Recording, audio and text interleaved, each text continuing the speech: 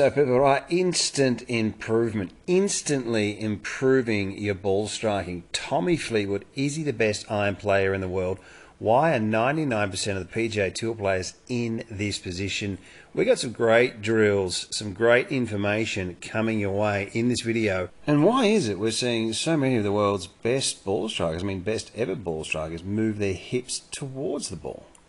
I thought this was a mistake. I thought this meant it wasn't possible to hit the ball good from this position. But then again, we're seeing Hall of Famers, some of the best ball strikers ever, in this position. Does that mean you still can hit the ball good from here? Another area that we're going to cover later on in the video. So people, amateurs versus professionals. This is the biggest difference in the golf swing, and I'm going to show you how to get in it with two simple drills. Now what we're looking at is the ability to move your hips forwards, move your legs forwards without your head moving forwards. Now, Tommy Fleetwood, one of the world's best iron players, quite interesting, isn't it? He doesn't have a lot of lag.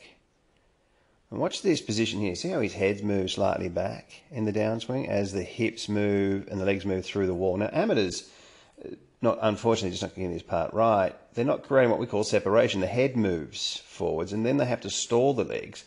And they're getting themselves in a really, really awkward position. It's not just that. What we're seeing a lot of the time is them, amateurs not moving through the wall and a big gap in between the legs and flipping it. So we're going to have a look at this, the ability to move through the wall.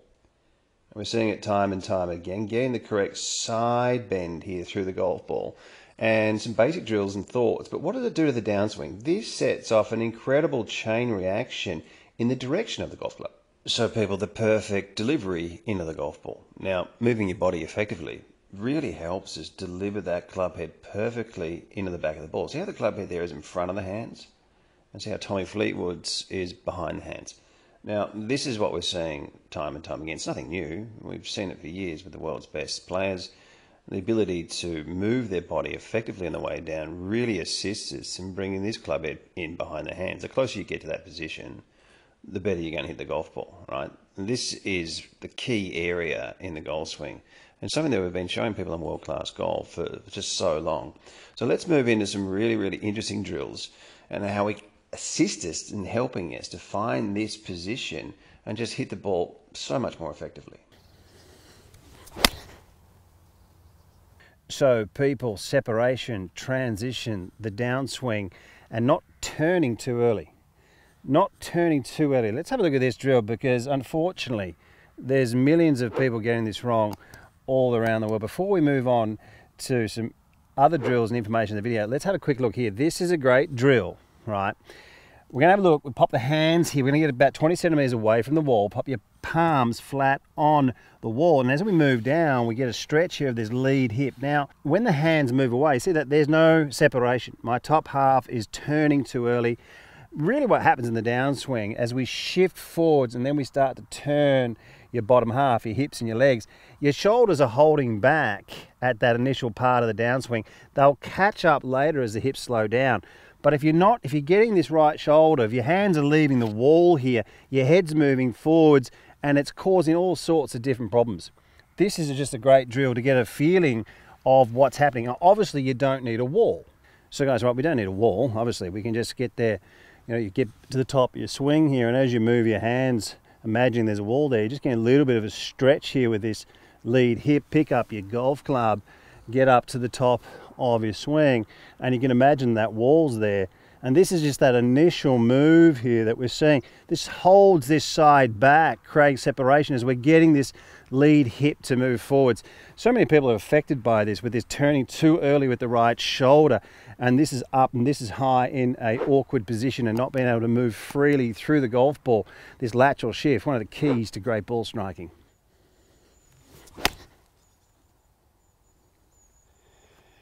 So guys, right, getting your ribs here to create more separation. This is a really good drill here to get your obliques, the muscles on the side of your stomach, to work under and across. Pop both of your palms on the top of the golf club. And what we're doing is just getting your muscles here. We're just pushing this side across, your ribs here, pushing them across without your head moving forwards. Now with the hands on the club, it'll tend to lift up the shoulder a little bit, and it'll give you a feeling. Can you see that angle here It's pointed a little bit more towards the lead foot. This is sort of what we're after. We're getting these ribs, these oblique muscles to shift.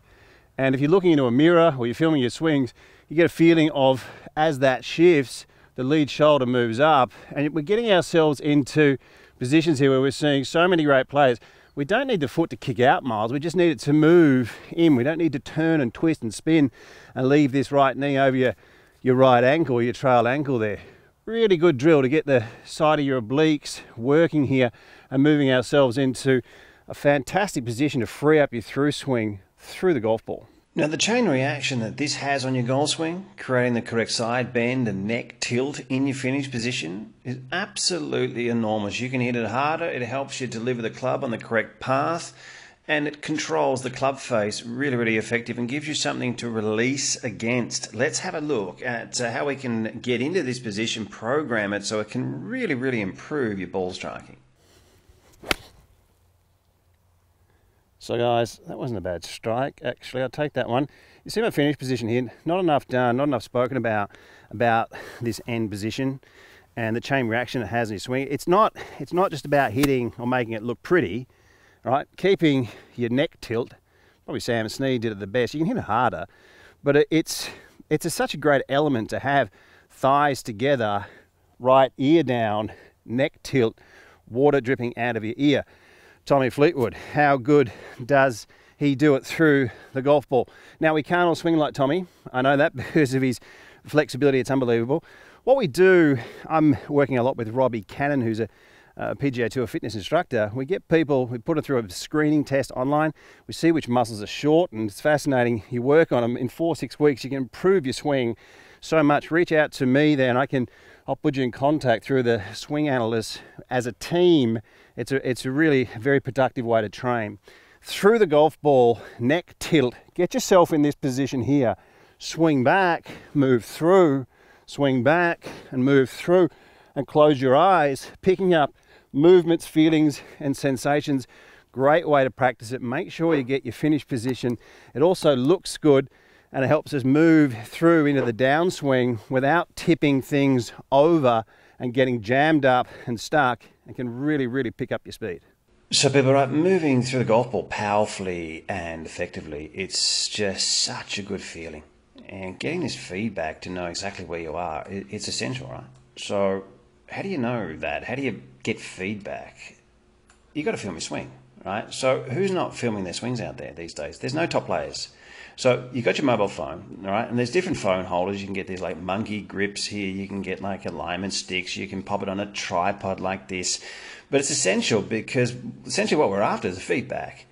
Now, with online swing analyst training, I'm helping people literally from all around the world. Just send your swing through to me. And your swing analyst goes for 15 to 30 minutes. You get exactly this. It's the exact same format as the YouTube video, except your swing on the screen, right? And we've got 1,400 videos on World Class Golf Instruction. So we don't show all of that on YouTube. There's practice programs, there's a community.